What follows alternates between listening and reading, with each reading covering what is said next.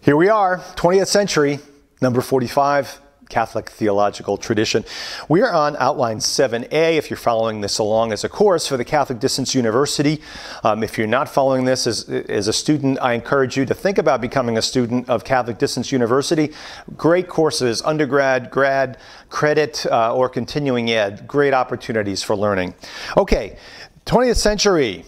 20th century is another tumultuous time, as was the 19th. 19th, a century of revolution and warfare. 20th century, unfortunately, is even worse. So let's talk about theology, though.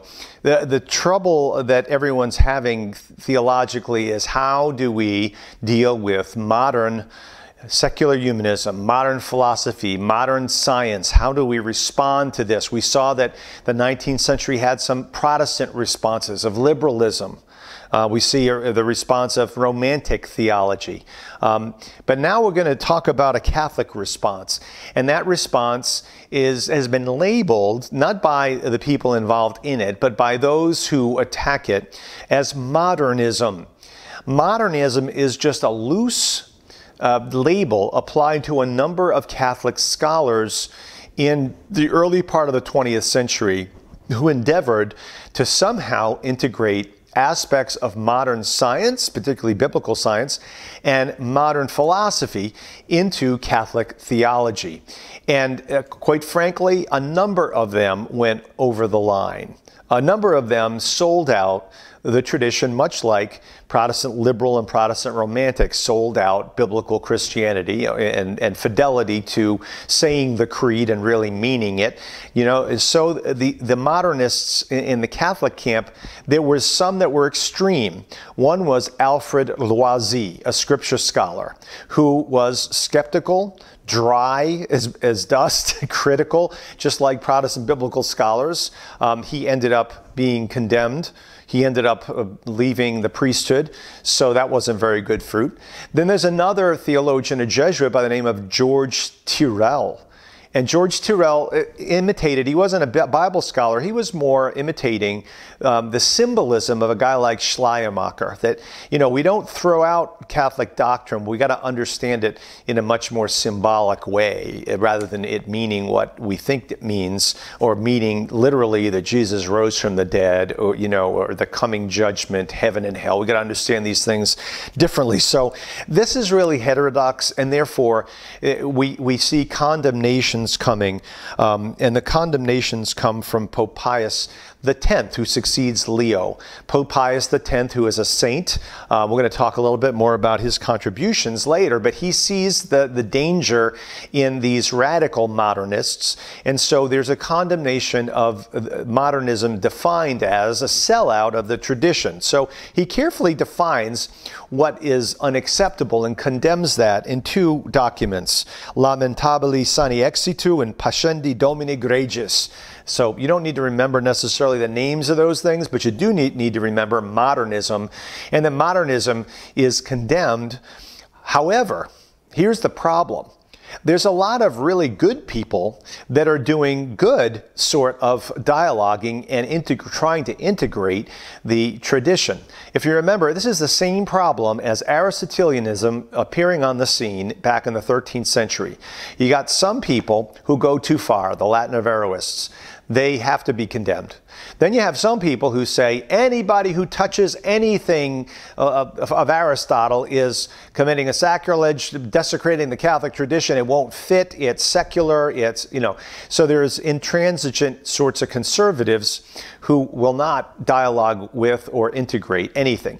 And then you have various people who do a critical assimilation, like Bonaventure, like Albert the Great, like Thomas. Okay, well, you get the same thing going on here. The same story. It's always happening, where you have people who sell out the tradition for the modern culture, you know, this problem of Christ and culture. Then you have others who say, no dialogue with the culture, we're just doing things the way we always did things. And so you have a number of anti-modernists. They take what the Pope has said, and now they use it as a club against the people that are called also, they call modernists, but are people who are not compromising the tradition. So who are they? There's a philosopher, a very pious Catholic philosopher from France named Maurice Blondel. And he's not a theologian. He's a philosopher. But he's doing tremendous work in explaining things ultimately in a way that help us understand what tradition is. Down the road, his philosophy is going to be used to help elaborate the theology of tradition. But at this point in time, this pious man who's a daily communicant is thrown in with these other modernists, and his name goes under a cloud, and he has problems. There's another beautiful and pious and holy man named Friedrich von Hugel. He's a layman. He is a theologian, and he tries to be a bridge figure. He tries to get dialogue going between the more extreme modernists and others in the church. He himself, a very fine man, not guilty. So the modernist label is applied rather broadly by enemies of the movement, and some of the people deserve a label, and some people really don't deserve that label, and they don't fall under the condemnations of Pope Pius X, but others think they do. And so these guys are persecuted. The École Biblique now in Jerusalem has to be very careful, because people waiving the condemnations of Pius X start accusing opinions coming out of Père Lagrange as being modernist. So now the problem here is a witch hunt starts, and a lot of very good people who have been approved and encouraged by the preceding Pope are not condemned by the Pope, but by those zealots who are thinking they're doing the Pope Pius X's will. So there's an anti-modernist oath that priests need to take after this period of time. There are people in at this point, the Congregation for the Doctrine of the Faith is called the Holy Office of the Inquisition. And it was named that way back in the days of the Inquisition. It still has that name, and they still proceeded in a certain way according to Inquisition sort of approaches of keeping secret files on people. And there are a lot of really good people who had files on them in the Holy Office because they were suspected of modernism. So anybody who said anything positive about historical critical scholarship, or about anything positive about any philosophy other than St. Thomas's, any modern philosophy or science, they're accused of modernism. That was one of the problems. And when I say they're accused, they're not being accused now by the Pope. They're being accused by maybe some people in the Curia, maybe some conservative prelates or religious superiors. So that's part of what's going on. And it leads, we'll talk about the movement that it's called later, okay? Right now I want to talk about a Protestant reaction to liberalism. Modernism is one Catholic reaction that tries to mimic, in some ways, some people mimic liberalism and Romantic theology. Others are trying an authentic critical assimilation. In Protestantism, you have a pretty sorry situation of a lot of theologians and biblical scholars who've seemingly sold out this basic teaching of the faith, such as that Jesus really died and rose again, and that we really needed salvation, the original sin, the virgin birth of Mary. These liberals are explaining all these things away. So you have a movement to recapture the fundamentals of the faith.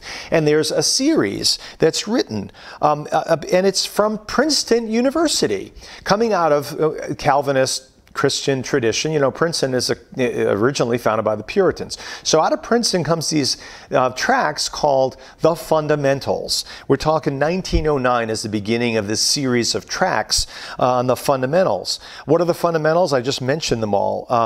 And there's a few more. Final judgment, verbal inerrancy, and verbal inspiration of Scripture and inerrancy of Scripture. That's really the key, because when that's challenged, then you can really reinterpret all the doctrines. So all these doctrines hinge for these people, because they're Protestant, not on magisterium, not on church councils, but on the verbal inerrancy, inspiration and inerrancy of Scripture. So these are the things they're fighting for. And this is the movement that becomes fundamentalism. This is where fundamentalism starts in the United States. Okay? So the problem is that there is such an overemphasis on the divinity of Christ that there's a neglect of his humanity. There's such an emphasis on the divinity of sacred scripture that there's overlooking of the humanity. Now, again, it's an extreme reacting to the extreme of Protestant liberalism, romantic theology, historical critical scholarship that is so emphasizing the humanity of Scripture that all eternal truth withers away. You know, the divine coming through the human is forgotten. These are all human words to be reinterpreted now, or just simply accepted as being, you know, hopelessly outdated and you know, something we can't apply to today's life. You know, I mean, you still hear that kind of argument on the part of many people. But so the fundamentalist idea, it starts in the academy. It's not anti-intellectual. It's really trying to reassert and argue for and fight for the foundations of faith, but it's grounding them in a very strict inerrancy approach. And so you can't get anywhere near inspiration and inerrancy, or everything will collapse. And therefore, there's a denial of the fact that, for example, you have to argue that Scripture, if it's inerrant, for these folks, it would mean, you know, if Scripture says the world was created in 7 days, it was created in 6 days, and God rests on the seventh, it happened exactly that way. If the world is 6,000 years old, if you use, you know, dating from the Bible, then the dinosaurs can't be real. So it ends up leading to an anti-intellectualism as it grows, you know, against evolutionary teaching, against you know, Charles Darwin and you know, science and trying to find proofs for Noah's Ark and, you know, all this kind of stuff. So that's the problem, and it led to a battle within a lot of denominations. You can see from a Catholic standpoint, it's a battle, just like the anti-modernist battle. It's an important battle to fight. We don't want to sell out and just relativize, neutralize the doctrines of the church. I mean, that's crazy. It's suicide. But on the other hand, if you use the wrong kind of defense, that also puts you into trouble. And that's what's happening with the Catholics who are fighting against modernism. They're called integralists. The integralists or integralism is like fundamentalism, you know, not wanting to surrender good things, but by the same token, identifying those good things with a particular culture, with the culture that we've just received, theology that we've just received.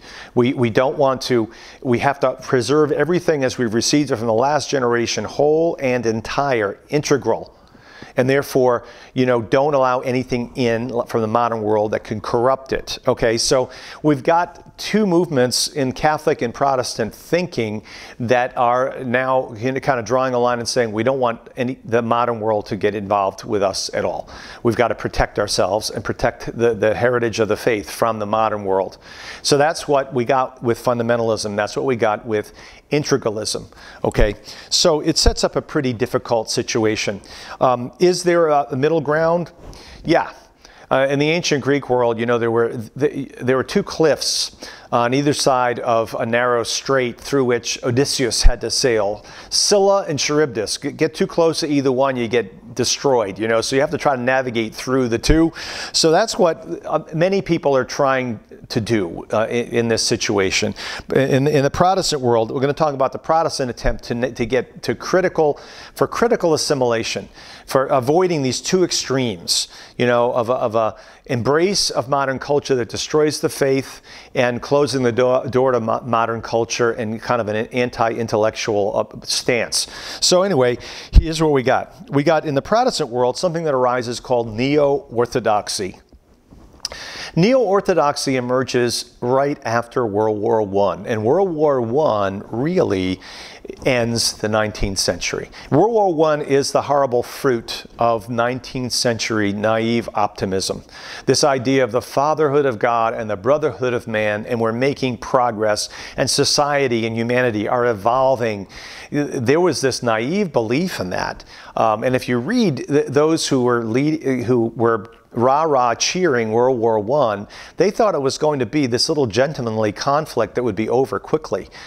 They had no idea the horror that would be unleashed by this pointless war that involved so many and destroyed so many lives and destroyed the landscape.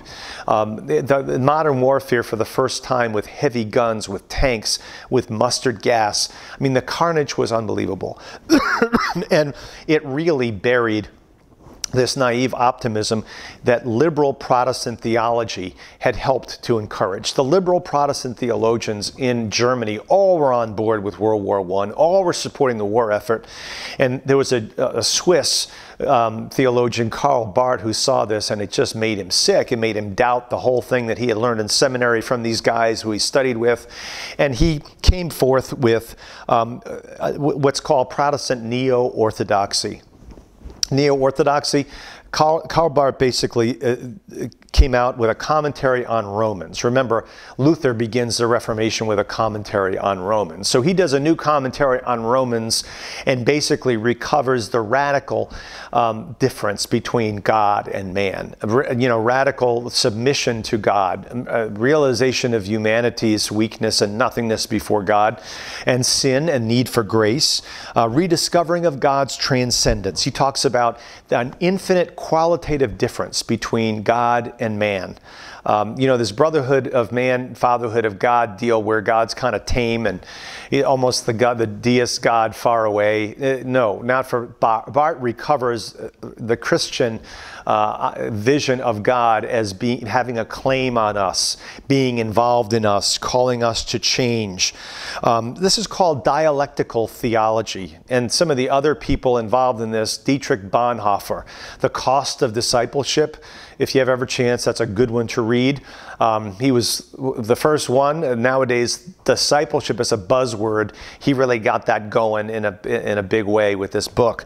There are other people who are on this bandwagon, but are still embrace a very liberal approach to the Bible. Rudolf Bultmann.